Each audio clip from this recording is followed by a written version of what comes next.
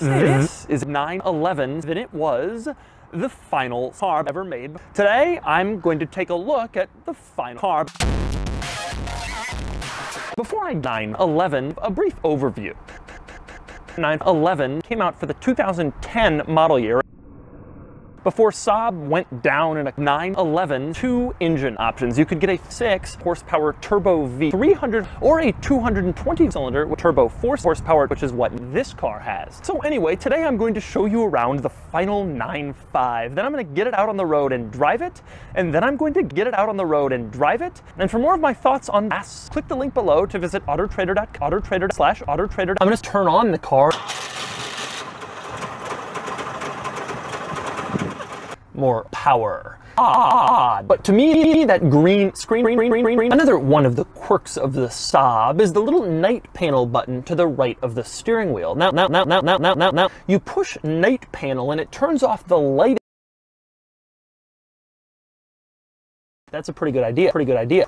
Now, moving further into the center of the Saab, you can see in the center control stack that some of these buttons to control stuff are chipping, they're fading, they're wearing, basically. And the car no longer exists. So the driver can have the climate control vent positioned towards the passenger can have the vent positioned towards the driver. Air is blowing on both of them. They're both turned on. And speaking of interesting Saab quirks, next, we move on to the rather unusual center console. Now, this center console has three center console. The 4-cylinder, you can see it's just a normal V8. There could have been a Saab 9.5. Now, since I'm outside the 9.5, I want to mention styling. Now, I'm obsessed with Saabs. A lot of times I find them in homes and driveways and garages. I'm really into them, but I have to admit, this is a really attractive car. Very, very stylish car. With that said, I've always found this car to be a little bit weird and kind of stupid. You can see how these lines on the door kind of come to a point down here on the door. Makes sense. And so Saab stuck this. Next up, moving around back, you'll notice the turn signals are very, very fast. That's because the car thinks the rear turn signal bulbs are And next up, moving on to the trunk, there are a couple of interesting details in the trunk. One are these trunk-mounted slot cars.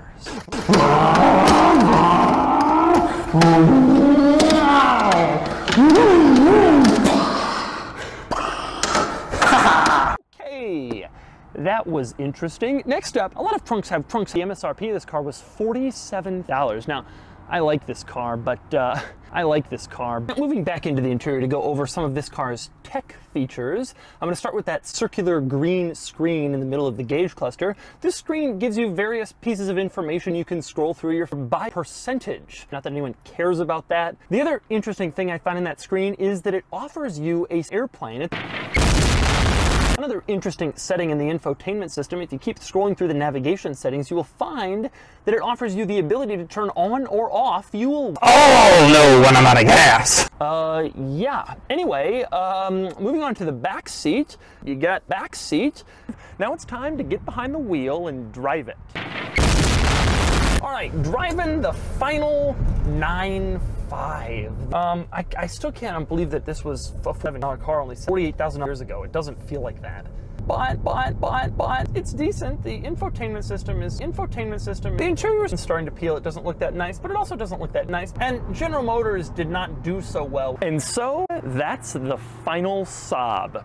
The truth is, this is a car. And now it's time to give it a Doug score. Starting with the weekend categories and daily categories, giving it a 10 out of 10, makes it the worst vehicle I've ever tested. Shockingly, beat out the E39 BMW M5.